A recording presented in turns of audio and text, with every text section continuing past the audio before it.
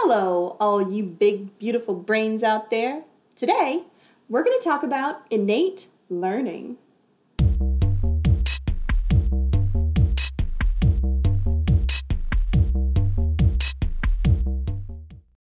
Before we get started, take a minute to subscribe to Psy vs. Psy. Help out your friendly neighborhood psychologist while I'll tell you all about innate learning.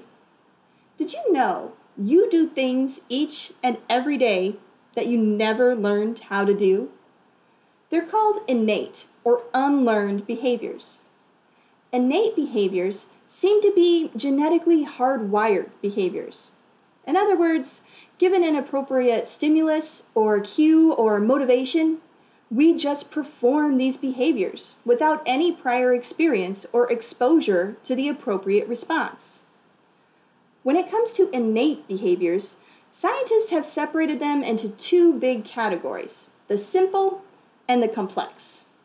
Let's talk about the simple first, because you already know exactly what they are. You just call them by a different name. Reflexes. So, things like blinking or blushing, sneezing. They're all behaviors that your body does naturally. Nobody ever had to teach you to sneeze. Your body just knows how to do it when presented with the appropriate stimulus.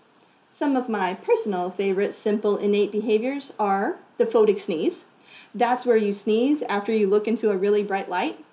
I also really like the vasovagal reflex. That's the reflex that constricts and stretches out your gastrointestinal tract when you started eating or drinking. Mine usually starts as soon as I see the bag of gummy bears. The other type of innate behavior is called the complex innate behavior because, as the name would suggest, it's the more complex of the two.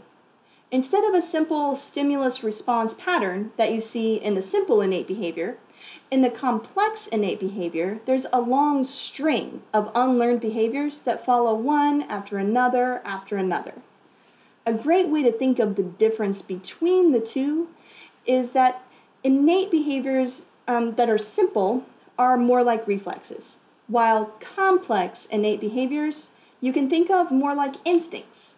So things like a migration pattern, like when monarch butterflies migrate over like 3,000 miles. It's a long series of events, right? That's a really complex behavior. And a lot of the time, these complex innate behaviors take the form of what we call fixed action patterns, because this chain of behaviors, once it's started, can't be stopped. The famous example of this is the gray-lag goose.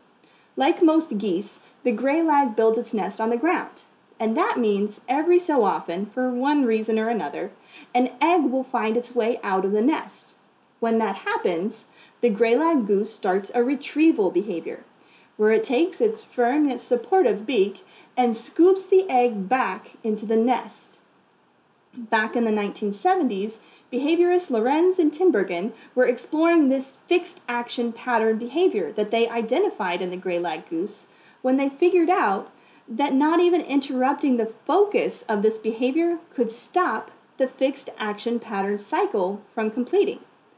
To figure it out, they actually replaced the goose's egg with other egg-like objects like golf balls or doorknobs, and the goose still completed that fixed action pattern scooping of that new egg back into its nest. It even worked when they took the egg away entirely. The goose kept scooping nothing back into its nest. Oh, but you say, I am a human, and in many ways vastly superior to and have an intellect much greater than that of a goose. Think there's no way you'd ever fall victim to the not stopping cycle that is the fixed action pattern?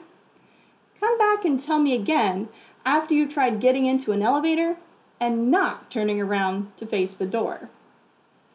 Your brain can do all these kinds of amazing things that it didn't even learn. Imagine how much more it can do once you start learning. If you want to learn more about how we learn, make sure you subscribe to this channel, Psy vs. Psy, so you can get all of our other videos and you can learn all about the science of psychology. Until next time, keep thinking, and I'll see y'all later. Bye.